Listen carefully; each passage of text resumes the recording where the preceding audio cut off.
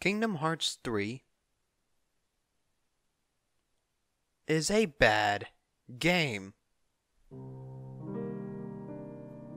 Why is everything getting darker? What?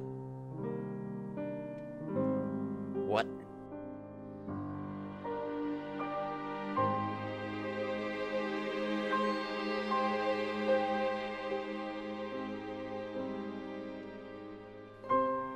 Oh, it's just you. I will not allow you to diss such a masterpiece of design. The complexity of this game is...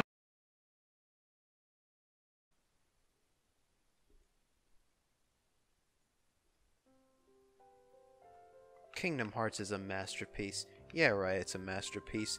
Mickey Mouse is committing mass genocide during the game. Like, why though? Why would you call it a masterpiece?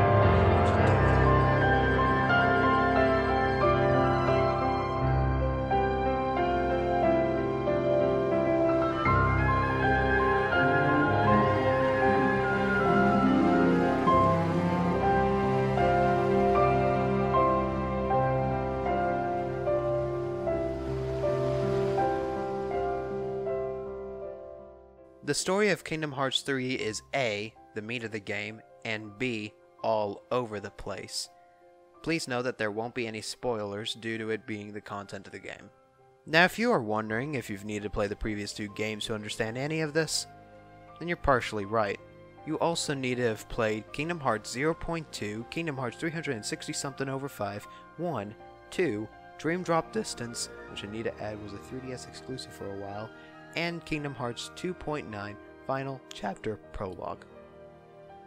Final Chapter Prologue. Quickly condensing what you need to know from about 20 games or so, you kill the big bad guy's soul and body separately, and they both got resurrected. So it's round 3. I know, you're still confused, so to replicate the game, might as well segue into the first 10 hours. Don't worry, it just sets up the plot. So, Sora comes back from the dead, again. Yedsin says that he needs to recover. Power of waking. Oh. And so Sora goes and does that, while simultaneously trying to bring back Roxas from the dead. During all this, Mickey Mouse, yes it gets that stupid, and Riku must bring back Aqua from the Realm of Darkness. Also, did I forget to mention that Donald Duck and Goofy are in this game. Ignoring the fact that this is a terrible game to start the series with, we come into the first problem. Demographics. Unlike how some Kingdom Hearts plot summaries word it, this is a children's game. Period. End of story. No, that's not what I meant. No, that's not what I meant by end of story. Cut, wrong company. This puts the developers into a dilemma. Lots of people were waiting for a trequel a decade and a half ago and have matured since their childish days. What people consider good changes through age. A 5-year-old is more likely to enjoy an episode of Power Rangers than a person in their 20s. The dilemma presents itself as thus. Do we cater to the old fans, or do we attract new ones? The former was chosen. In catering to this demographic, they had finished a cliffhanger that people stopped caring about. Back to the Power Rangers example. If you were 5 and wanted to see how the final episode of the series ended, but then that final episode came out a decade and a half later, you would first be excited to finally end that cliffhanger, only to be thinking throughout that, hey, this was very stupid. Why did I even like this? If you have your player thinking throughout that this was a waste of time, they won't be encouraged to play it.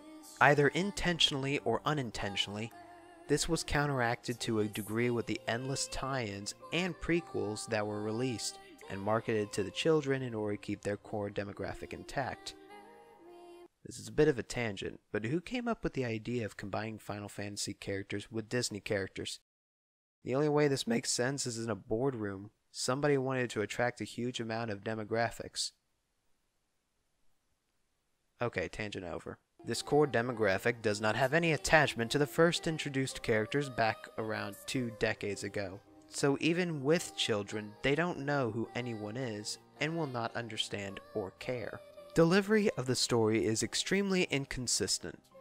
Barely any exposition is given, but when it does, it goes on and on and on.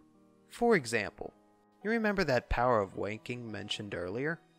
Do you know what it does? It brings back people from the abyss via their hearts. How did I find that out? Wikipedia. Using a phone? That takes a long cutscene to explain. And then some more cutscenes. Voice acting is even more inconsistent, and especially with delivery. The general rule, though, is this. If it's from Disney, it's usually delivered well. Whoa! All right, I know I dotted my I's, crossed my T's, zeroed the hero. So what gives? Who could possibly be trying to give me a migraine by yodeling that Yutz's name? And if it's a Kingdom Hearts original... oh boy, oh boy. Okay. Good. Then I guess she's gonna be alright. Please note though, this game is translated from Japanese, so some lip desyncing is at least understandable. But the delivery! Sora's delivery has always been bad, but you would have thought they would have at least learned. Just listen if you can. Really? Hades? It's just us? Even for you, that's cold. See? Found him. Yeah, I guess this counts. The gameplay is stupidly easy. Even setting it to the hardest difficulty is still a breeze. Maybe it's because I relaxed to Dark Souls 3 and Bloodborne, who knows. Now, sometimes easy gameplay isn't always a bad thing. If your game is more of a narrative experience, lackluster gameplay is at least understandable. That also is an all eggs in one basket design. And since the story is comically terrible, the gameplay is as well. The main mechanics of the game is simply beating things up with an oversized key. Fine on paper, but its execution was terrible. Throughout the entire game, it gives you way too many panic abilities, making me question that Sora lost any power. Yeah, that's also stated. Explicitly. The character you play as is not as powerful as he used to be. I see. You could not regain your strength. Are you sure about that? Considering that this kid can uppercut with a boat every 30 seconds. You have dynamics with any follower of yours, and you can equip them with gear or change their behavior in order to fill a role you require. However, you will never need to utilize these features due to being absolutely broken. Also, Sora can go dark. Why? I knew he could do this in Kingdom Hearts 2, but why? It's a stupidly easy oof button.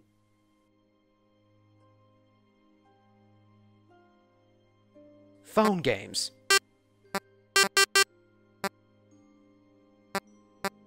Next! No, this can't be it. This can't be it. This can't be it. There has to be more. Has to be. Oh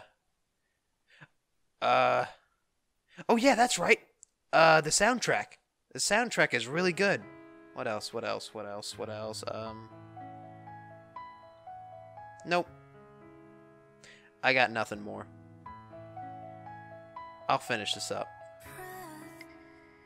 In conclusion, this game has a hard-on for children. You thought you weren't getting a pun. Bye! Taste, what a bittersweet. All my life.